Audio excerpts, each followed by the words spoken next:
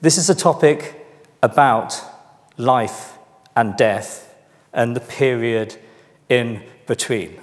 And I think that's important because it means that it's relevant to everybody, because I'm figuring everybody who's here, everybody online, let's give it, you've all been born. And let's face it, even with the wonders of modern medicine, at some point, each and every one of us are going to die. And that means that we really need to perhaps just pause a little bit and reflect on that period between those two extremes. It's the womb to the tomb concept. Okay? Specifically, this talk is going to be about how we age, how we develop disease, how we decline, and ultimately, yes, how we die, and how our environment, in its totality, across the entirety of our life course, contributes to those processes. Now, framed that way, this may sound as though it's going to be a pretty bleak 40 minutes, okay? And so what I'm going to encourage you to do is to embrace the concept of memento mori. I want you to all embrace the concept and remember that one day we will die. And the reason I want you to reflect on that is it's only when you reflect on that that you can consider how we should live. And then with a little bit, just a tiny bit of mental gymnastics, this doesn't need to be such a dismal, such a worrying presentation. Because the exposome and exposomics becomes a science which isn't obsessed with identifying every individual chemical risk and hazard within our environment which can cause us harm. It's actually more about identifying what is an optimal and equitable environment for the population to ensure that we live long and healthy lives, and that when we decline, instead of investing huge amounts of money in managing chronic diseases over decades, there's money available in our healthy age population to actually deal with the decline in palliative care properly. This is about prevention of disease. That's what the science is really encouraging us to do. I can't duck dictionary definitions, but sometimes they don't really help tremendously. And I'm going to spend some time on this one, because this is a helpful definition of the exposome. It's taken from the 6th edition of the Dictionary of Epidemiology. It's as good a source as any other. But let's read it. A potential measure of the effects across the life course of exposures and health. There you have it, the womb to tomb concept, comprising the totality of exposures that an individual is exposed to from conception to death, including environmental agents, specific agents such as chemicals, chemicals in the air, chemicals in the water, chemicals within our food, but also socio-economic conditions that cause us internalized psychological stress, aspects of our lifestyle, aspects of our diet. And then on top of that, we have endogenous processes. Now, look, there's a lot there, okay? And underneath, we have this picture of the life course to illustrate that we're going to cover the whole caboodle in a sense. But let's unpack this just a little bit. Life course exposures. I mean, let's think about that. Every time we breathe, eat, drink, exercise, work, shower, sleep, we are exposed to cocktails and complexities of air pollutants in the air outside, synthetic chemicals in our air, pharmaceuticals that we take, UV, noise, the clouds of microorganisms that we navigate through as we move through our daily lives. And clearly, those exposures are going to be highly variable, yes? Not just across the period from the moment we were born until our late middle age, until we become elderly. To be quite frank, those exposures are going to vary between Monday, Tuesday, and Wednesday of a given week, and between the morning, the evening, the afternoon of a given day. So how on earth do we go about trying to capture the concept of the totality of exposure in the human population over that interval. And if you then just go, well, that sounds like a big task, so let's just park that over here for a second, yes? Then there's another issue, isn't there? Because the question is, we want to relate that to health, but what do we mean? And over what interval do we mean? What is going to be important? I mean, are we really concerned about exposures in utero or in those very early years of life when organ systems are developing and therefore individuals are vulnerable? Are we really more concerned about exposures that occur as we hit our late middle age and our immune systems are slightly degraded and we're not repairing damage in our body as well as we used to do, and a body over the age of 50 will know what that means? Or are we really talking about the sum of exposures over the entirety of a life course? And how do you measure that? And then what on earth do you relate it to? So far I've talked about health, yes? If you want to understand how our exposures cause disease, well, it's a bit late if you take an exposure and you relate it to the presence of disease, especially if that disease has killed you already, yes? You kind of want to know how those exposures contribute towards that disease developing in the first place and how that disease progresses. So in a sense, we want to move away from that terminal endpoint to understanding how the exposome in its totality plays a role in driving the evolution of chronic diseases. So that means we're looking for intermediate biomarkers on that path, because those biomarkers potentially will give us tools to survey the population to see how they're doing and to potentially intervene. So, an example. Let's think of cardiovascular disease. Let's park cardiovascular death. What we really want to know is, do our chemical exposures in our environment, are they linked to cholesterol in the blood? Are they linked to arterial plaque formation? Are they linked to high blood pressure? Are they linked to inflammation? That's what we want to capture, and we want to understand that relationship on that pathway to disease. Okay, so that's quite a long intro, and I've just really been talking about life course exposures and health, and then we've got all this other stuff in orange here. Yes, what do we have? We have environmental agents, socioeconomic conditions, lifestyle, diet, endogenous factors. Okay, that's quite a lot to pile into a consideration of health. And before we even do that, it should be apparent that lots of those things are going to overlap. I mean, I could stand up here and say, if I really wanted to study something which I know causes premature death and ill health, I could study poverty, yes? If I focus on poverty, that's an amalgam of a whole combination of environmental stresses which cause harm to health, yes? Poor housing, pollution in the house, living in poor, polluted urban environments, poor diets, psychological stress from struggling to get by on a daily basis, all of those things compounding would contribute to those effects. So how do you unpick it? How do you unpick what's caused by poverty and all of those factors and the specific chemical agents within that scenario which would cause, a consequence, a health effect? And then there's this. Because you might conclude all we're really interested in doing is measuring chemicals in the water, chemicals in the air, and then relating that to health. But actually, all of those things have to be internalized. All of those things have to be metabolized in our body, and therefore our body changes the nature of those exposures, and our body responds to those exposures. So we have an internal exposome, which is influenced by our own metabolism, our own sort of chemical transformation of those compounds, the interaction of those compounds with the bacteria in our intestines, with the bacteria in our lungs, all of which are going to change the nature of that exposure. So, I think I'm doing quite well here in piling on level of complexity on level of complexity, yes?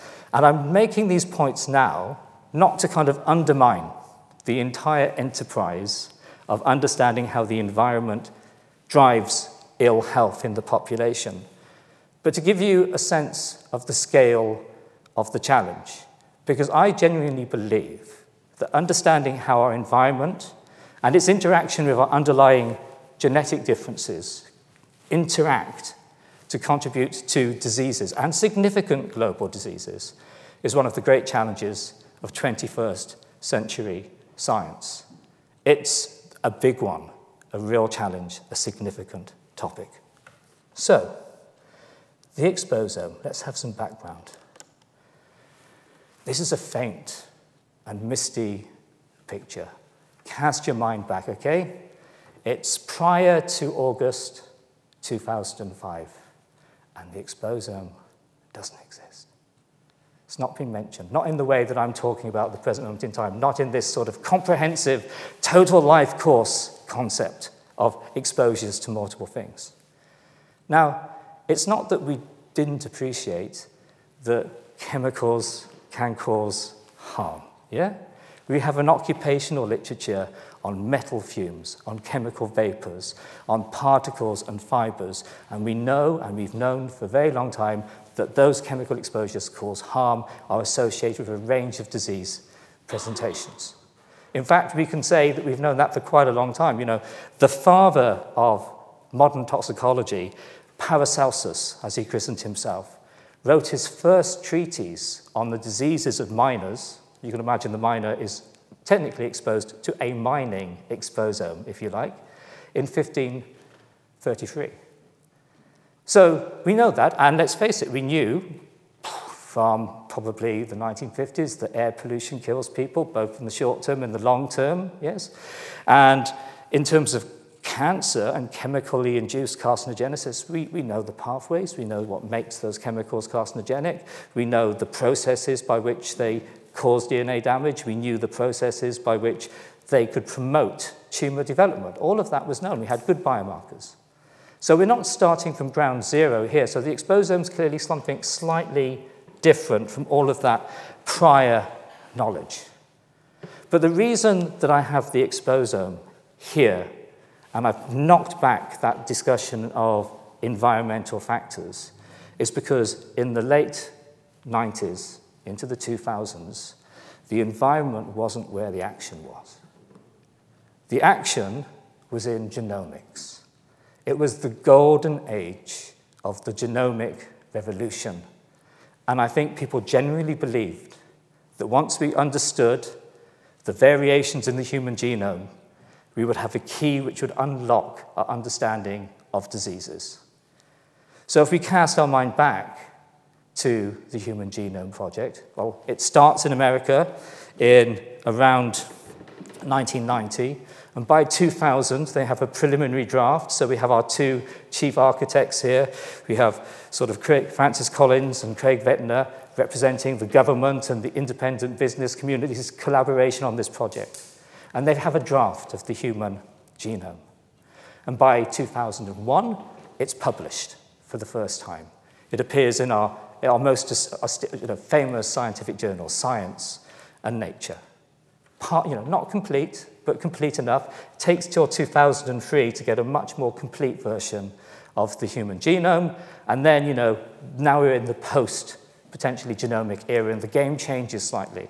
We're less interested with the sequence of the human genome as an average. We're more interested in how it varies across individuals and across populations. We become interested in subtle variations in the genetic code. SNPs doesn't stand for the Scottish National Party, stands for single nucleotide polymorphisms. These variations in the gene which affect our genotype. And by identifying these, by sequencing large populations, we can begin to ask the question, how do genetic variations relate to disease traits in genome-wide association studies?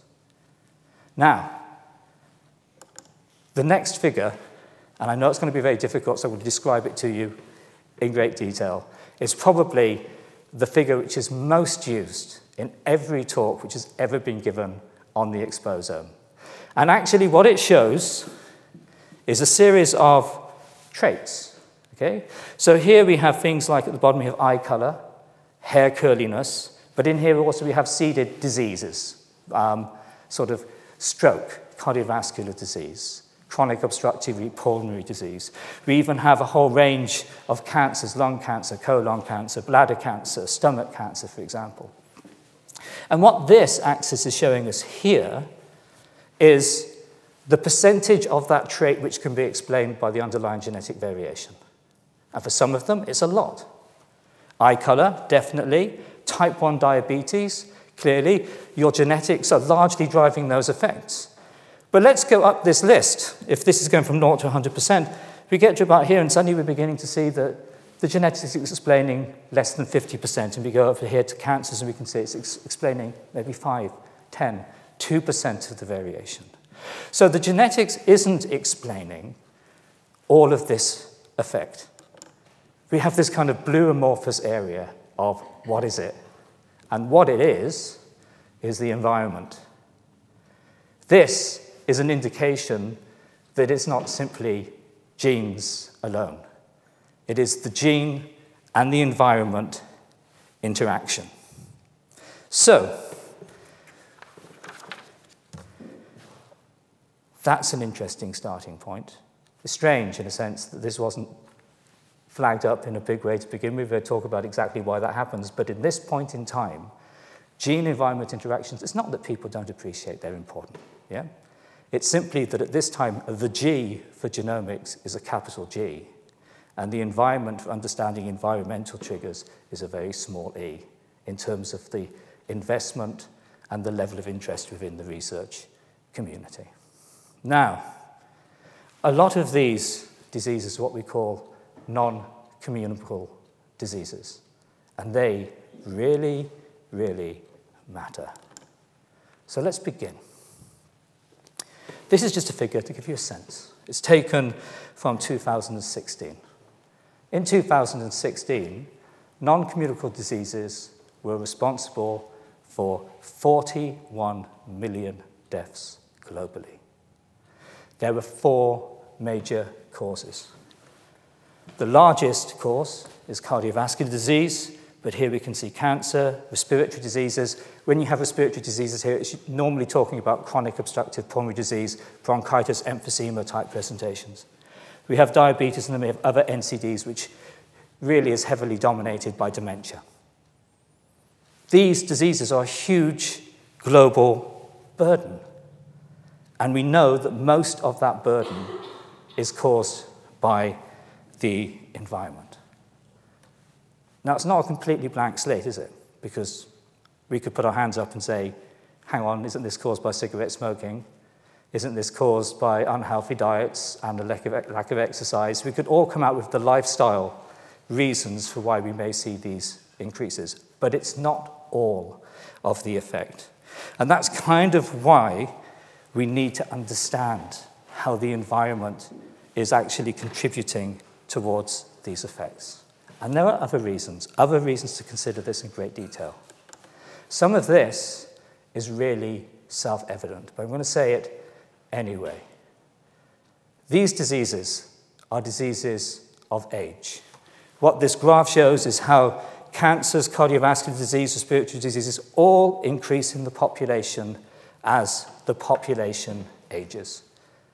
And that is important because we have an aging population, not just in the United Kingdom and Europe, but globally we have an aging population. As the population ages, therefore, we're going to see more of these diseases, not fewer of them. So if we look at the global predictions for the population as we go from 1950, so these are historic, all the way to 2100, we can see not only the expansion of the population, but the fattening of this distribution, meaning we have more and more individuals of age. So if we have an epidemic, some people would describe it, of non-communicable disease, it's a problem which is going to get bigger over the next 50 years. It's not a problem which is going to get smaller. So we definitely need to understand this. And what does that mean? Well, of course, it's fattening. We have many more elderly individuals, but actually it means the population of vulnerable individuals is increasing across the board. Children, I've included individuals of reproductive age. I think some people sometimes forget that people of reproductive age should probably be in a vulnerable group in terms of environmental exposures. So, it's a big problem. But that's the global picture. How about in the United Kingdom? This feeds back to the discussion I had about poverty and how poverty captures a whole host of different environmental exposures. And what we have here, data from the ONS, okay, looking at life expectancy, and what they've done is they've taken the bottom 10%, the poorest 10% of the United Kingdom, and they've compared them against the wealthiest 10% of the population. And if you look at a male, on average, there's a 9.4-year difference in life expectancy. If you look at females, it's 7.7 years. That's the cost of not understanding the exposome, which is many things, but it's all captured here. Now, if that figure is interesting, we can then begin to unpick it a little bit, because within here, we have another, I think, even more important figure, because actually, it's not the amount of life you have. It's the health you have when you're alive. And another way of looking at this is the years of healthy life, the years of life which are disability-free. And then the figures are, I think, jaw-dropping. So for women in the deprived areas versus the most affluent areas, the difference is 19.3 years. For men, 18.5 now in the United Kingdom. I find that a remarkable statistic. And what's explaining the difference? Non-communicable disease risk. Again, the orange bars are the most deprived 10%. The sort of teal-colored bars are the most affluent 10%. What we're looking at is age-standardized mortality rate per 100,000 individuals for cancer, circulatory disease, cardiovascular disease, dementia in its broadest sense, and respiratory disease. And look at respiratory disease. It's over twice. It's doubling of that effect. I picked those years deliberately, so we weren't considering the additional impact of COVID. So this is the effect beyond that. So, hopefully I've made a case for why we should study NCDs and why we should consider them in the United Kingdom and why understanding what causes them is important. Now I want to throw in a few other things to demonstrate that the nature of our exposures have changed more in the last 150 years than we could ever have imagined. There have been significant changes globally. More people have moved from rural communities and to cities. In 2007, for the first time in human history, more people lived in cities than in the countryside globally.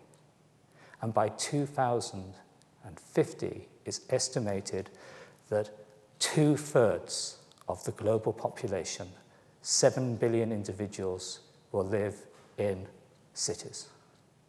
And that transition from a rural way of life to a city, with most of this occurring in low and middle income countries, is going to change completely the nature of the chemical exposures you're going to experience. And I've illustrated that here. This is a map simply where the height of these tall skyscrapers represent population density. And you can see the megacities, particularly the emerging megacities in Africa and the megacities across Southeast Asia and in Central Asia, just how these populations are shifting. So that's a big general change in exposome, country to city. And there's another thing which has changed, and that's the nature of our chemical environments. Now, I pulled these figures out this week, so these figures are really very, very current, yes, and even I'm always surprised when I review them. We had an industrial revolution, we also had a chemical revolution. And since the 1800s, we have effectively produced over 200 million new chemical entities over a relatively small period of human history. This isn't something we can evolve with. This is an explosion of new chemistry. If we simply focus, on the chemicals which are licensed for use today, there are, and I can precisely say this, 359, 206 as of today at this recording period. Fine. We have an organization in the United Kingdom. It's known as REACH. REACH stands, and I'm going to have to look for this. I always get REACH mixed up when I'm going through this, so let me just have a quick look. So REACH is our registration, evaluation, authorization, and restrictions of chemicals body. It checks that chemicals are safe. It's tested 7% of those chemicals which are available and widespread use. So the chemosphere is there. We're surrounded by it. Most of it, we are sitting with our fingers crossed, hoping it's not harmful, being optimistic, because quite frankly, the people who study chemical toxicity cannot keep pace with the new chemical entities which are being produced and entered into our environment. And now I'm going to just make it a bit worse by saying that's the tip of the iceberg, because those are just the actual chemicals when they're made. But if those chemicals go through us or through livestock and animals, our body will change them through its xenobiotic metabolism. There will be new chemicals which will emerge, and they will enter our environment, into our soil, into our rivers, where they will be modified by abiotic processes not to do with life, sunlight, oxidation, but they will also be processed through the microbiota, the bacteria and the fungi within our environment, to create a multitude of new compounds unknown to man. So a lot has changed. We are surrounded by an entirely new chemical environment. And when I talk about this, we're talking about the usual suspects, aren't we? Pesticides, plasticizers, phthalates, heavy metals, pick your favorites. I'll say microplastics, just to keep some people happy. Some nanoparticles, we could do that as well. Pharmaceuticals. This is our chemical reality.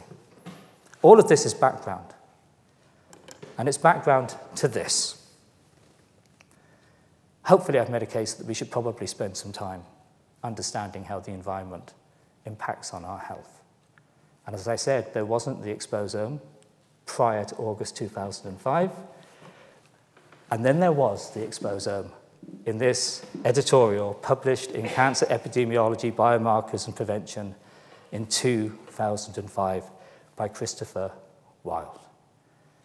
And it's an editorial, and it's a really incredibly important editorial, because all he simply does is make the case for an equal investment in understanding how the environment contributes to chronic disease relative to the investment in the underlying genetic causes of disease. And he's motivated to do this because there are lots of things going on, which means that potentially for the first time, we could do this in a substantial way. The first of this is to do with genomics. Large numbers of individual genomes are being sequenced. So we know more about genetic variation than we've ever known before. We also have very, very large new cohorts of human subjects being generated. So these are sort of bodies, these are studies, research studies which recruit large numbers of individuals into them. And those individuals are being genotyped. There's linkage to their health records, and there are the provision, we call them biosamples, but actually usually we mean blood and urine samples taken from those individuals, stored so people can do chemical analysis. We also have new technologies. We talked about it when I was introduced, okay? We can now, at this point, look at the expression of every one of the genes simultaneously within the human genome using the technology of transcriptomics. We can look at the expression of all the proteins in a cell in the blood, proteomics. We can look at the metabolites in our blood and in our urine, reflecting the total biochemistry of the whole organism by a process called metabolomics, which allows us now to be able to look at individuals, look at what they're exposed to, and look at the underlying chemistry which is occurring in their body. But there's another thing which is happening which is incredibly important. And that is, none of this is easy. If you want to do a gene-environment interaction study, it's very difficult to do it unless you have tens or hundreds of thousands of individuals. If you're then looking at genetic variation, if you're then looking at every transcript in the genome, every protein, every metabolite, well, do you know what? This is the definition of big data. You need brand new computing resources, you need new statistical tools, you need bioinformatics, or you ain't going anywhere. You're just collecting a mass of data you'll never be able to analyze. And it's at this point that it all coalesces. So this paper, and I reread it in great detail in preparing for this lecture, I'd have to say, you read it, it's still current. It's still prescient.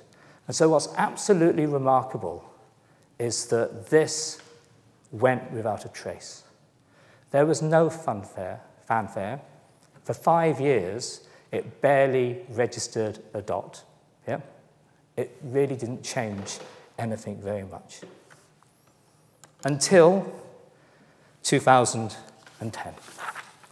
And this is the point in which it begins to accelerate away. And as always, it accelerates because it gets talked about in a more prestigious journal. More people see it, more people respond to it.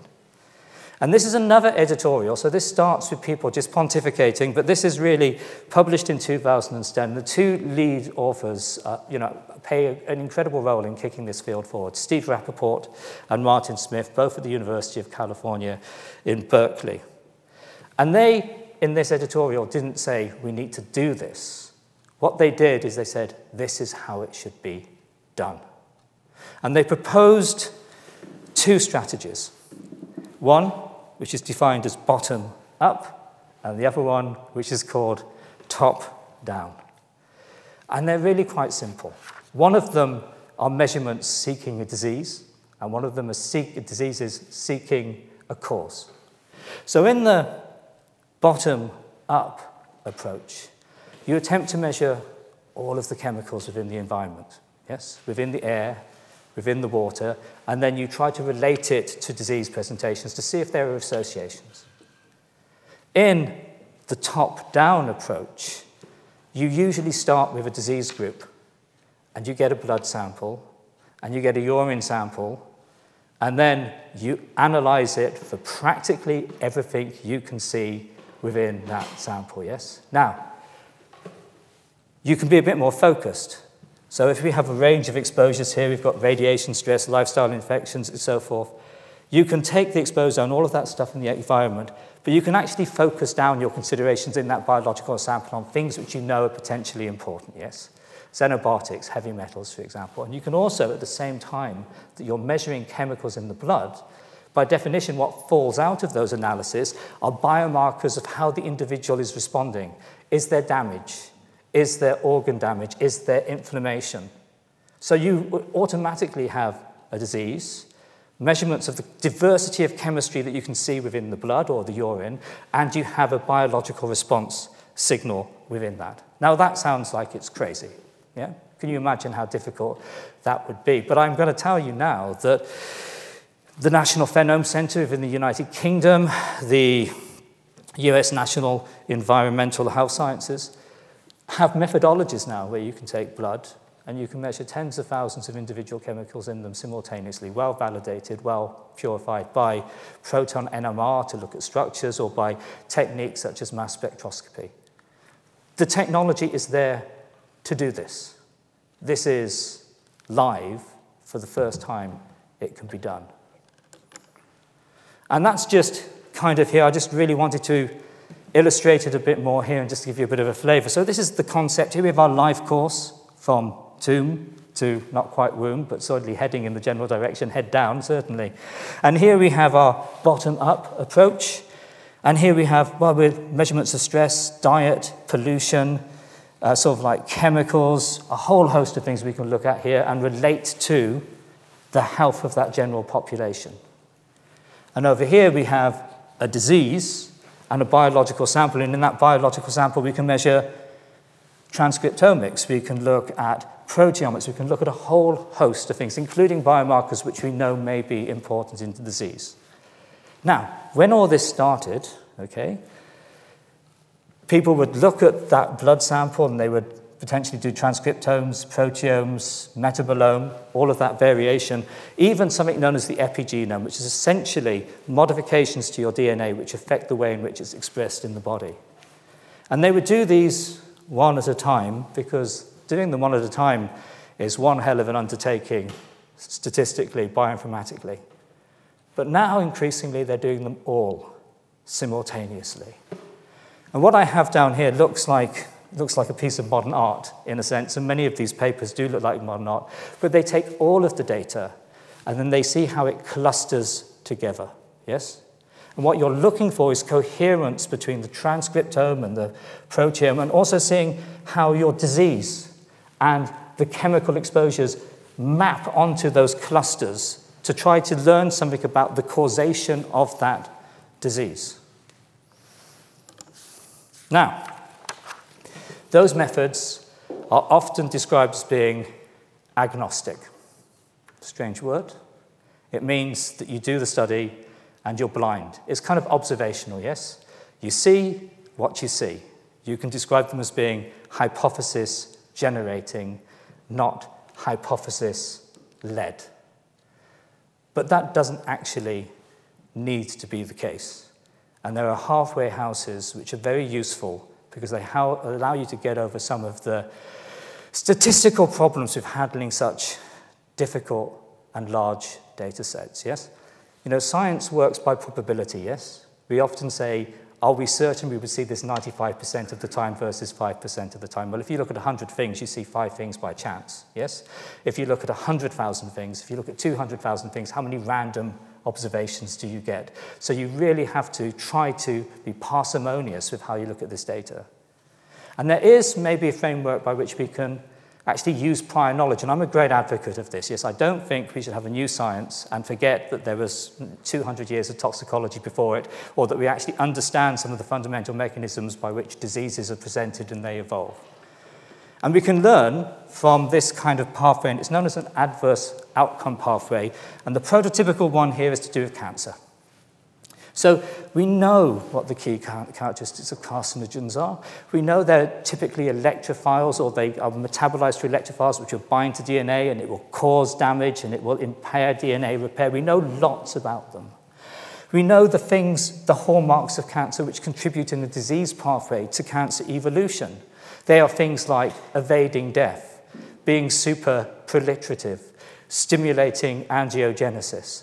We know that these are processes which have to occur, and we know that the end product of those things is the presentation of an overt cancer.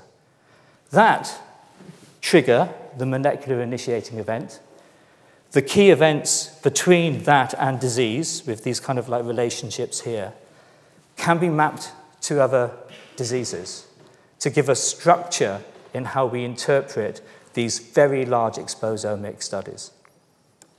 Now, fortunately, just over a year ago, this paper was published, and it's incredibly timely because it allows us to fill in those adverse outcome pathways for environmental agents.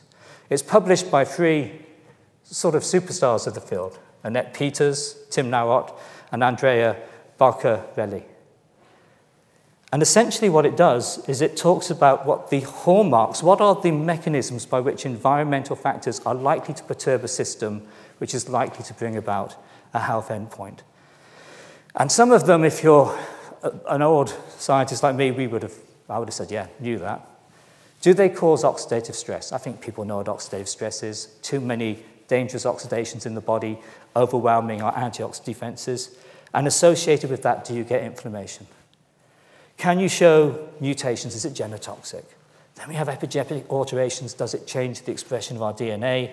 Mitochondrial dysfunction, endocrine disruption, altered cell communication, altered microbial communities, impaired nervous system. These were their hallmarks, yes? Now, when I read them, one thing immediately jumped out at me, and that many of these things are associated with aging, yes? So we can go through here and we can pick many sort of aging-related things, including oxidative stress. And of course, we know that NCDs are associated with aging itself. And it immediately suggests, therefore, that accelerating aging itself might be a biological pathway by which our environment causes us to develop NCDs. So, trying to turn this into a good metaphor, imagine you're a 53-year-old jaded biochemist, yes, who's happened to have lived in central London for 25 years. I may be chronologically 53-year-old. I suspect my cardiovascular system is probably around 60 years old because of the nature of the urban environment and the exposures that I've been exposed to. Plus the fact I don't get to do much exercise, and I probably don't have the best diet in the entire world. So there you go. Do the combination of all these exposures drive forward all of these effects? And once you accept that, you can begin to look in different organ systems and begin to think about what your intermediate biomarkers on that causal pathway between exposure and disease might look like. In the heart, we may be looking for cell death, inflammation, again, mitochondrial dysfunction. In the lung, we begin inflammation, cell death, epigenetic changes, changes in immune modulation of the airway. So we can begin to actually flesh this out a little bit. Now, all of that sounds very persuasive, but there are complexities, and I thought I'd pick an example to try to unpick this, to try to show you how difficult it would be. And so I'm going to do an adverse outcome pathway, and I'm going to focus on NO2, and I picked it deliberately because you're all here, which means that arriving here, you've already breathed a huge unhealthy level of nitrogen dioxide just as you walked along Chancery Lane. That's just life. So here we have NO2, and let's assume over here we have an acute endpoint. And this is important because so far I've talked about NCDs, and that's long-term consequences of exposure. And actually lots of toxicology really focuses on what happens in the short term. Here we have NO2. It's a strong oxidant. It's a strong nitrating agent. So it's probably, its molecular initiating event is oxidation driving, if you like, inflammation. But we're all different.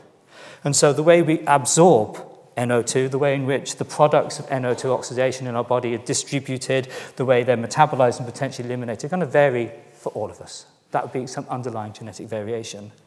But ultimately, we get an acute endpoint, and in NO2, these are usually exacerbations of pre-existing disease, such as an asthma exacerbation, for example. But we breathe this every single day. And so actually, it's not a single day. It's like a persistent irritation over a long period of time. And the molecular initiating event's not going to change, yes? It's going to still be an oxidizing and nitrating agent. But that constant irritation is going to cause the airway to subtly adapt. We're going to have airway remodeling, and we're associated with that, we'll have a loss of immune function, we'll have changes in lung volume. But again, what we're looking at is a persistence. So the actual pathway and the endpoints begin to change.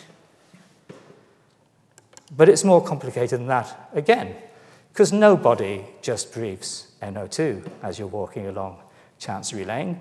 You're breathing NO2 and the particles coming from the exhausts of the diesel buses and the diesel gases, and they go up and down together because they've got a common source, so they're very difficult to disentangle from a health point of view, and that sits within a cloud of other components within the particles in the air, which are formed by secondary processes in the atmosphere, secondary inorganic, secondary organic materials. And so in reality, what we have over the long term is kind of a storm.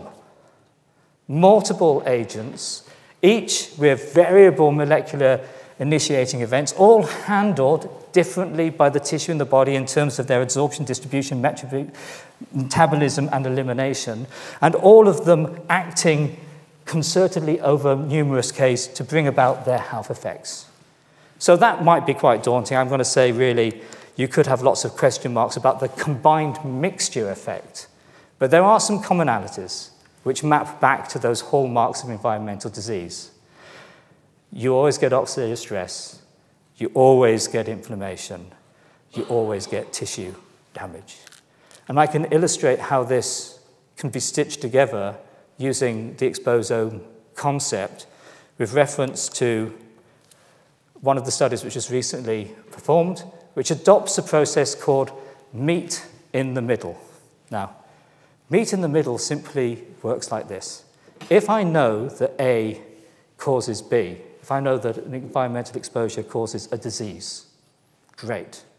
If there are samples from that population before those individuals got the disease, and I can relate the environmental exposure to changes in those samples before they have disease, and those changes I identify can then be mapped to the disease they subsequently presented, I can triangulate, and that gives me a causal chain. So this is a study which was conducted on a small subset of individuals within a large cohort known as EPIC in Italy. And in this study, they had already demonstrated very strongly that air pollution exposures to NO2, PM2.5 and PM10 was associated with a risk of cardiovascular heart disease. But they had plasma samples stored in one of those biobanks in a big cohort from 17 years before the earliest presentation of cardiovascular disease. And so they were able to go back and analyze that plasma with proteomics to look at all the proteins and isolate DNA and look at changes in the methylation status to see if any of the genes and pathways were perturbed. And when they did that, they found that air pollution was associated with changes in the expression of a cytokine which drives very aggressive inflammation known as interleukin-17, and that there were changes in pathways which could be seen through methylation to do with oxidative stress and antioxidant responses. And certainly interleukin-7 and oxidative stress, if you looked at them in isolation in the individuals who had cardiovascular disease, were significantly associated. So you get a loop. Air pollution causes cardiovascular disease. The roots of cardiovascular disease in that group are caused by air pollution causing oxidative stress and inflammation over many years within that cohort. That's the way the logic goes. But that's still putting an exposure on those individuals, and those exposures are modeled. Yeah? You say, how was he exposed to air pollution? He lives here. I have a map. We've estimated it. We could do better than that, potentially, because we can give people devices which allow us to look at their personal external exposome. This is a study performed by my colleagues Ben Barrett and Jenny Quint, and this is an air pollution monitor which you can carry on your shoulder, yes? And in this study, it was carried by individuals who had COPD for months, recording air pollution changes, temperature and noise changes day by day over an extended period of time. And because it's a cheaper monitor, you have to validate that it works and that it performs as well as the best, most expensive equipment, and that's what's being shown there. This is representative data. In this study, noise, temperature, carbon monoxide, PM1, PM2.5 particulate matter particles in the air, but also you have recorded symptoms in these individuals, peak flow measurements, whether they were wheezy, whether they were breathless, did they have cough, did they produce sputum, symptoms of COPD exacerbation. And when you look at this data where the actual measurement reflects the individual, it isn't just an estimate of where they lived, and let's face it, nobody spends 24 hours a day, 7 days a week sitting on their doorstep. Again, what you see is this is NO2. Here we're looking at exacerbation frequency, and exacerbations are particularly harsh for individuals with COPD. We can see the NO2 on the day was associated with an exacerbation, but actually it persisted to about 3 days after the effect. So having that measurement, which was your own personal assessment of the NO2 you were breathing, which follows you around, outdoors, indoors, in the train, going backwards, helps. And in fact, you can see some of the symptoms here. So again, we're looking at symptoms. We're looking for effects which are above this central line to see if they're significant. And we can see there are associations with cough and some associations with sputum production. A bit borderline, but you're looking at hundreds of subjects here, not tens of thousands. So personal monitoring is another way we can improve that understanding of the external exposome. But we do have a fundamental problem, which is that doesn't map to thousands of individuals, and our biobanks have thousands of individuals. And in my lifetime, I don't think we're going to be in a situation where everybody has a small device which measures the air pollution that we believe. So modeling does matter. And there are different types of models you can use. This is a model which uses measurements and measurement campaigns and then relates those measurements of pollution to geographical features, land use within those cities, creates a regression model, produces a map. And over here, this is a different type of map which looks at the pollution from all sources in the air and then deals with dispersion, deals with meteorology, deals with chemistry. And this model, which is produced by a member of our team, Søren Vivers, actually gives you 20 meters by 20 meters resolution, minute by minute. So you can begin to actually do really good exposures at residential address, at postcode. But it's not as good as personal monitoring because it's not capturing the totality of exposure. But perhaps you can do something about that. This is the flux. There's a little clock here starting in the morning, going through to the evening. This is the flux of people coming into London in the morning, milling around in London during the day, and going home. You'll see it pulse in the morning, and then pulse at about 5, 6 o'clock, 7 o'clock as everybody leaves. It's derived from Transport for London's Travel Demand Survey, and it represents a snapshot of how people move throughout the city. So it's not everybody, but if you have a questionnaire and you can see that some people behave in a particular way, you can begin to use this information to refine those exposure estimates. You can say people spend on average 8 hours outside. In London, they spend on average 50 minutes on the tube. Maybe they take a car, maybe they take a taxi. And you can maybe do measurements on the tube to find out how much pollution is in the tube. And you can do measurements as people cycle or measurements in the vehicles as people drive to work. And you can even do measurements in the home, where the exposures are going to be very different from outside to get a totality of exposure. And then you don't treat an individual as an individual with a monitor. You treat human beings like ants, who you can cluster together into groups because, generally speaking, they do the same thing every day when they're at certain stages of their life. And you can begin to refine the models. And that's another way of trying to improve this estimate of the external exposure. And I'm using air pollution. I'm not apologizing, I'm an air pollution person. But these approaches can be rolled out for other chemicals in the environment. And again, we get back to this, okay? Exposome can help us here as well. I told you it's very complicated and we can't unpick things. So maybe let's think about that. We can improve our exposure estimates. But you know, I'm going to say that the best monitor we have of air pollution or any chemical challenge is the human. The human is the best sensor, yes? If we can capture measurements within that individual which tell us something about their exposure. I'll give you an illustration of how this can help unpick that difficulty when things go up and down together in complexity. This is a study which was performed in which individuals with ischemic heart disease, COPD, healthy individuals were exposed in London twice. Once, they walked up and down Oxford Street because it's a ginormous outdoor diesel chamber, effectively. And then once, they walked around the round pond in Hyde Park, lower exposure, further away from the traffic. And they took blood samples at various points in that study, and in that blood, they sequenced the blood to look at circulating RNAs. These are species which are in your blood, which are potentially useful as biomarkers. They tell us something about whether organ systems are under stress. And what they found was, well, some of them went up, some of them went down. Go figure. But some of them were associated with adverse effects in particular tissues. So they saw changes in certain small circulating RNAs which were related to adverse effects in the heart, the brain, the pancreas. So you could see that the air pollution was having an effect beyond the lung in these individuals, very subtly. But that's not the most important bit. The next picture is a Venn diagram, and you remember them at school, they were very simple. This just looks prettier, yeah? And what you have here are different pollutants which were measured on those individuals by personal monitoring as they did the walks. PM 2.5, particles less than 2.5 micron, black carbon, the small elemental carbon particles you get from exhaust, PM 10, PM 2.5 with other bits from road wear, tire wear, brake wear, NO2, we've talked about that a lot, emitted from diesel engines, and ultrafine particles, particles less than 100 nanometers.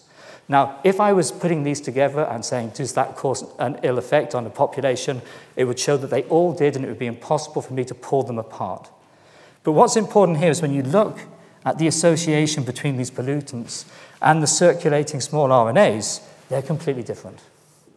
And this is telling us that the internal exposome is discriminating between these components which are correlated in the air, in giving us information to begin to pull apart their relative contribution to health. And this matters. Understanding which bits of air pollution are harmful is going to be a really important thing to do, because currently we regulate air pollution in the air based on simply how much stuff is floating in the air, which is a bit strange if you think about it in this day and age. So I've got some challenges here. I'm going to go through these quickly in terms of taking this forward. Do you know what? We really need to do more measurements of contamination, and we need to make sure that our measurements work and that we can validate them. There's a thing here called measurement error. Measurement error is just a fancy way of saying that actually we're not very good at estimating individuals' exposure. We need to think about mixtures and how we unpick them. We need to understand dose-response relationships, not just whether something is bad. We need to understand that shape of that curve, so we work out if we reduce X by so much, does it produce a health benefit? That really is important. We need to do more of this meet-in-the-middle type science to understand how environmental exposures cause disease early, not once the disease is established. And we need better methods, better validation, and validation of what we find. But there are some holy grails here. We really need some longer-term biomarkers of exposure. We really don't have them, to be quite honest. Our biomarkers reflect maybe a day. We can measure adducts in blood. That's kind of like albumin with covalent modifications of chemicals attached to it. That maybe gives us an insight of about a month. We can look at epigenetics, different patterns in DNA from methylation. That might give us some help. We can look at biological aging. I think there's a lot to be done in that area. And we can look at accumulative tissues, like bone. Through imaging, we can look in bone and see perhaps metal accumulation.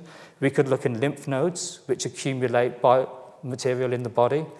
But I would include here hair, 1 centimeter per month, the chronology of your chemical exposures locked in the cortex of your hair. Teeth, there are archives of babies' milk teeth that can be used to look at chemical exposures in those children. And I'm going to say it because they do exist. There are toenail clipping archives where you can look at chemical accumulation in toenails. The other good thing is that we have biobanks, and we have big biobanks with resources which will allow us to do this. And as of this week, they are recruiting for this new cohort study. I will have to read this correctly, Our Future Health. The UK Biobank was 500,000. They want to recruit 5 million individuals.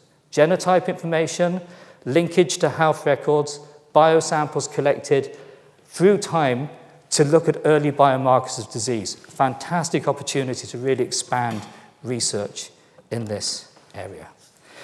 And with that, I'm going to come to the end, but I just wanted to end by saying something, well, just trying to pull things together a little bit. I think the exposome has arrived, okay? Some science has been done. I've scratched the surface, yes? It's really beginning. It's beginning to take off, and it's going to be incredibly important in understanding serious disease risks in our population. There are challenges methodologically. It's challenging in terms of scale. We need long-term biomarkers. But I wanted to just leave you with one final message to illustrate why this matters, okay?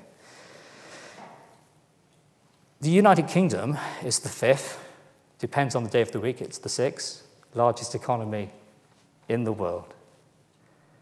And there's almost 20 years of difference in healthy life between the poorest 10% and the most affluent 10%. And that reflects the totality of their lived experience, their lifestyles, and their environmental exposures. And so the exposome really matters to them.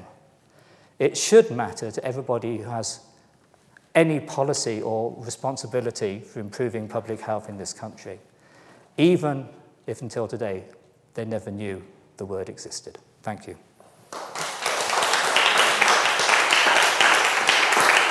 I'm curious as to how you manage the policy engagement, because you cut across clearly so many departments. And I just can't, how do you approach it? How does it work today, and how do you think it should work in future to be effective?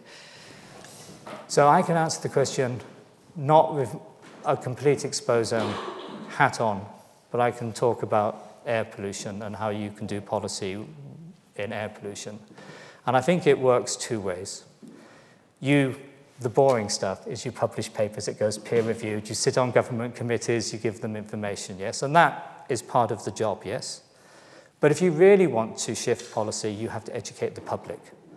The public education is really impossible because, to be quite frank, it's the public who motivate politicians to make change, yes? The scientists just create the background. So I think that's really where the critical issue is. I think people do need to know this. But I mean, how many people in this room knew the 20 years of healthy life difference between the poorest and the wealthiest person in the United Kingdom?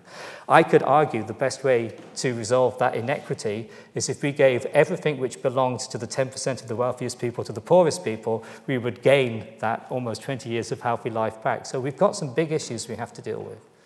You think there's any, it's a very interesting question because we have a lot of people with PPE degrees running our governments and very few with science degrees running our governments. Do you think there's an input error that we could correct by altering the type of people who govern us?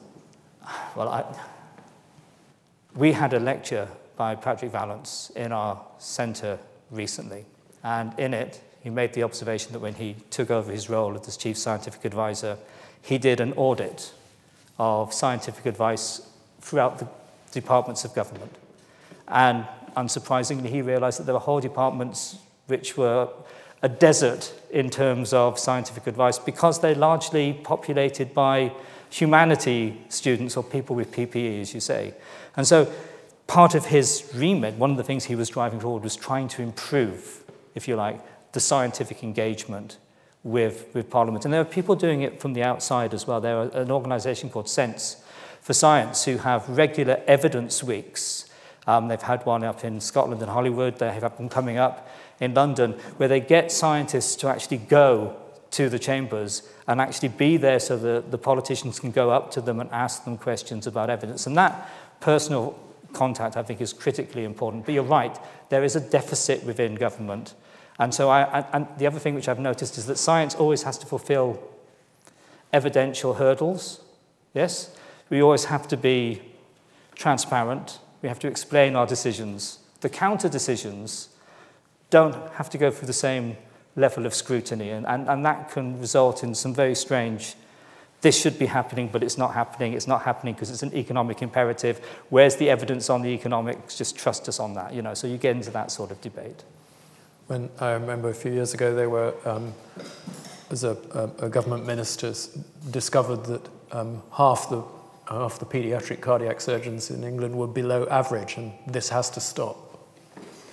Which sort of gets to the nubbins of statistical problem. Last question, I'm afraid, because we're over time.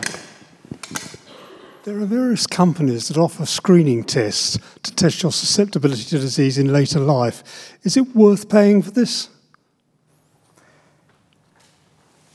Probably not. I mean, I'll probably now, as it's recorded online, be sued. But what they're telling you is your probability of an increased disease risk, yes? Only looking at your genetic complement, yes? So what they're giving you is some information that you might be at greater risk. And if, for example, I had a family history of cancers of a particular type, that would be an incredibly valuable piece of information for me to make sensible decisions, yes? But if they were talking about things such as, do you have an increased risk of chronic obstructive pulmonary disease? Well, I know the answer to your question, just don't smoke. Avoid people who are smoking. If you've got a history of cardiovascular disease, there may be a genetic risk, but be lean, be fit, be healthy would be my take-home message. So people want that information, yes? They really want that information, but I think the information sometimes is less helpful than you think it is. Thank you. I'm very sorry to cut the question up. We have to give the hall back, and it's very nice of you all to turn up. Thank you, Ian Mudway. Thank you very much.